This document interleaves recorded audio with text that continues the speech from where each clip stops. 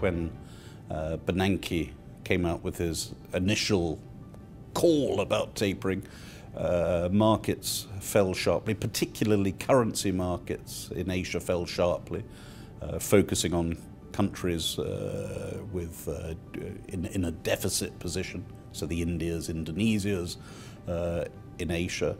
And we saw a lot of hotter money exit emerging markets worldwide, including Asian markets. My feeling today is that a lot of that hot money has actually left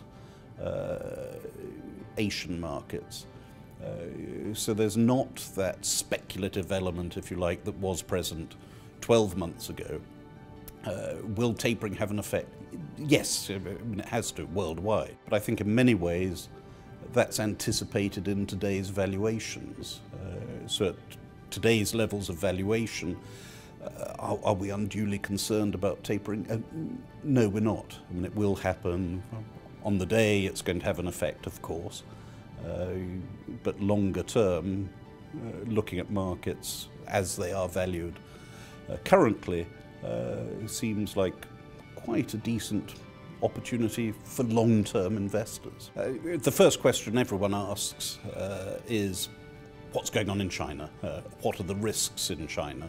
For us as investors in equities in China, we haven't seen that much growth. And we haven't seen that much opportunity in companies. If you look at what's been going on in the Chinese economy, it's been slowing quite dramatically over the last few years and is still relatively sluggish.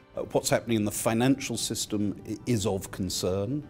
So some of the lending that's gone on, both within the banks and the what are called the non-banking financial institutions, and it's very hard to work out the precise size of it. We think China has deep enough pockets to smooth out some of these issues, big issues, but the pockets are indeed very deep. And to a large extent, China has confined its problems within China. The economy, the markets are nowhere near fully internationalized. So I don't think it's going to cause a regional crash. But it's certainly not the initial hopes post the Western crisis. Is China going to help bail out the rest of the world? No, it's not. So you shouldn't rely on China. Asia is part of the global economy, and the global economy is not having a great time either.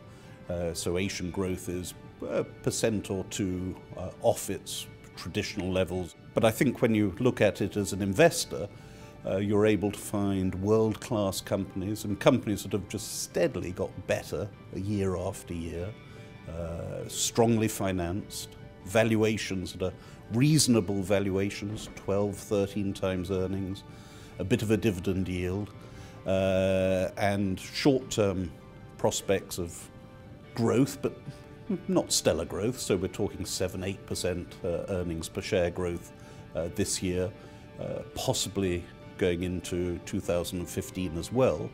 But then if the economies worldwide pick up, can you see it back to 10–15% growth? Yes, you can. And for us, that looks decent value at these levels.